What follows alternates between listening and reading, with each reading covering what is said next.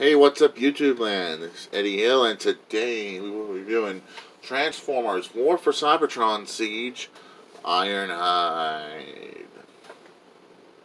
And here he is in his vehicle mode. He rolls things should. Keep that big rocket launcher he carries in robot mode and vehicle mode, which I do like. For the sake of transformation, I'm going to take it off and... Man, these tabs have a thing for coming unplugged, so let's get down to transformation, shall we? Let's flip,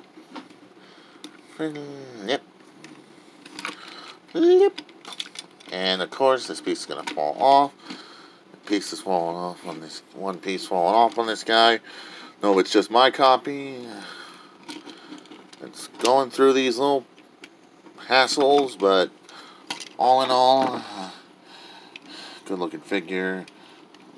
Let's flip. Let's first things first. Untab, flip,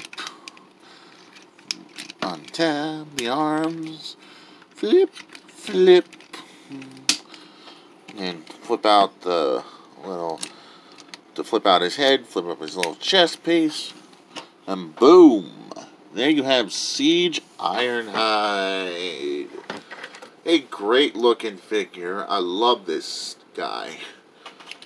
He looks really great, and all the paint is really accurate. I love Siege Ironhide. He is going on my Eddie Hill #1 Siege favorite figure so far.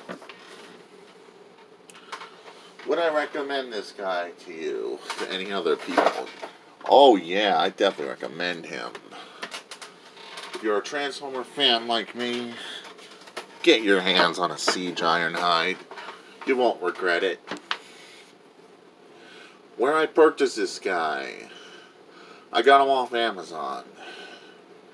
You can probably find him, if you're lucky, in store like Walmart or Target.